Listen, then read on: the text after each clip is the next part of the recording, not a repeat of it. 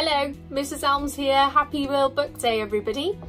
Now, when I was first asked to choose a book for reading to you today, my mind started whirring and I thought that I would never be able to choose. And then, having a little look at my bookshelf, one book absolutely popped off for me as being the ultimate choice. Now, it's going to seem a bit of an unusual one, perhaps, considering I'm an English teacher and I've read quite so many. But this is the book that when I think about what started my love of reading, what book I would like to read again and again and again, this is the one that has come to mind. I've recently read it again to my children and was reminded just how wonderful it was. And that book, and I'm on my third copy of it because the others have been read so much, is Matilda by Roald Dahl. Often dismissed as a children's book, Roald Dahl's work far surpasses anything that could be considered simply a children's book. There's so many hidden meanings and things to think about much further than just the obvious storyline that's happening. And I admire Matilda above and beyond most heroines that you're shown in novels because of her tenacity and her determination. For anyone who hasn't read the book, I'm going to read you a section from very early on, so as not to spoil it too much. But Matilda is basically a 4-year-old who discovers an incredible love and consumption of books. She's an incredibly intelligent little girl, perhaps a little precocious, if we're honest. But she's only 4, we'll forgive her. And she doesn't really get on with her family. She uses books as an escapism because she doesn't get on with her family. And she decides very early on in the novel that she will exact her revenge on her family by using her sort of cunning ways and her mischievous side. And one of my favourite chapters, which is the one I'm going to read you, is the one where she exacts revenge on her father, Mr. Wormwood. And this is because he accuses her of being a cheat, which she really, really hates. So this section is, this chapter is called The Hat and the Superglue. The following morning, just before the father left for the beastly second-hand garage, Matilda slipped into the cloakroom and got hold of the hat that he wore each day to work. She had to stand on her toes and reach as high as she could with a walking stick in order to hook the hat off the peg, and even then, she only just made it. The hat itself was one of those flat-topped pork pie jobs with a jay's feather stuck in the hat band, and Mr. Wormwood was very proud of it.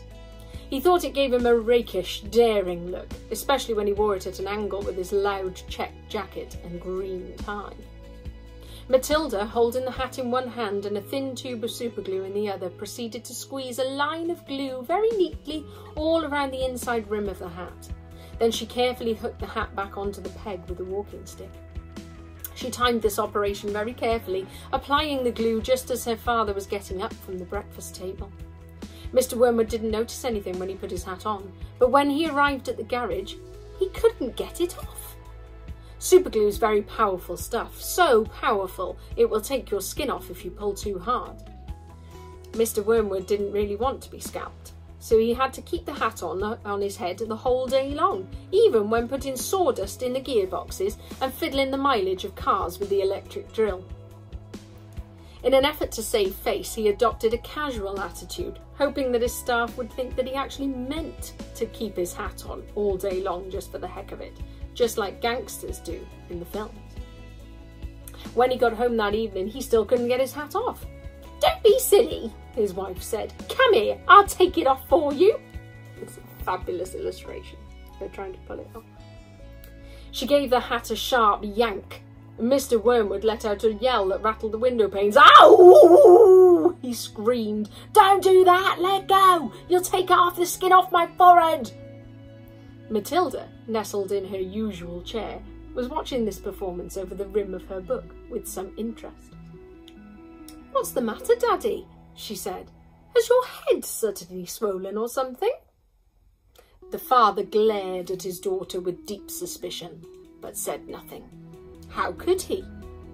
Mrs. Wormwood said to him, "It must be super glue. It couldn't be anything else. That'll teach you to be playing around with nasty stuff like that. I expect you were trying to stick another feather in your hat."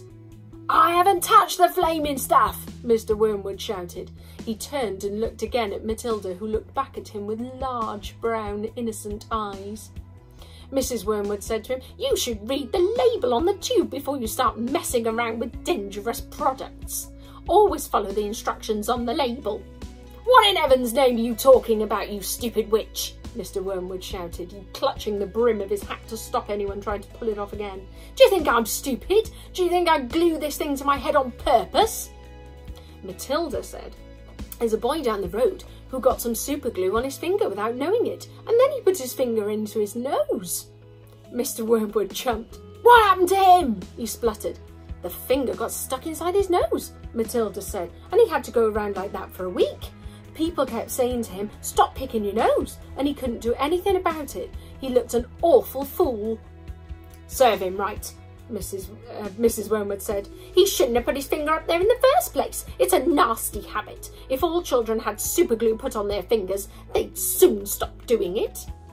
Matilda said, "Grown-ups do it too, Mummy. I saw you doing it yesterday in the kitchen." "That's quite enough from you," Mrs. Wormwood said, turning pink. Mr. Wormwood had to keep his hat on all through supper in front of the television. He looked ridiculous, and he stayed very silent. When he went up to bed, he tried to get the thing off, and so did his wife, but it wouldn't budge. "Am I going to have my shower?" he demanded. "You'll just have to do without it, won't you?" his wife told him. And later on, she watched her skinny little husband sulking around the bedroom in his purple striped pyjamas and pork pie hat on his head. She thought how stupid he looked. Hardly the kind of man a wife dreams about, she told herself. Again, what a wonderful drawing. Mr. Wormwood discovered that the worst thing about having a permanent hat on your head was having to sleep in it. It was impossible to lie comfortably on the pillow. "Now do stop fussing around," his wife told him after he'd been tossing and turning about for an hour. "I expect it'll be loose by the morning and then it'll slip off easily." But it wasn't loose in the morning, and it wouldn't slip off. So Mrs. Wormwood took a pair of scissors and cut the thing off his head, bit by bit, first the top and then the brim. And where the inner band had got stuck to the hair all around the sides and back, she had to chop the hair off right to the skin, so that he finished up with a bald white ring around his head, like some sort of monk. And in the front, where the band had stuck directly to the bare skin, there remained a whole lot of small brown leathery stuff that no amount of washing would get off. It's quite the look. At breakfast, Matilda said to him, "You must try to get those bits off your forehead, Daddy. It looks as though you've got little brown insects crawling all over you. People will think you've got lice." "Be quiet," the father snapped. "Just keep your nasty little mouth shut, will you?" All in all, it was the most satisfactory exercise, but it was surely too much to hope that it had taught the father a permanent lesson.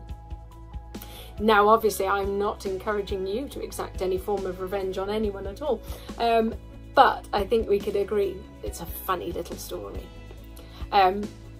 Anybody who hasn't read it before, as I said, please go and read it. It's so good, and let me know whether you enjoyed it. So my choice today for World Book Day is Matilda by Roald Dahl.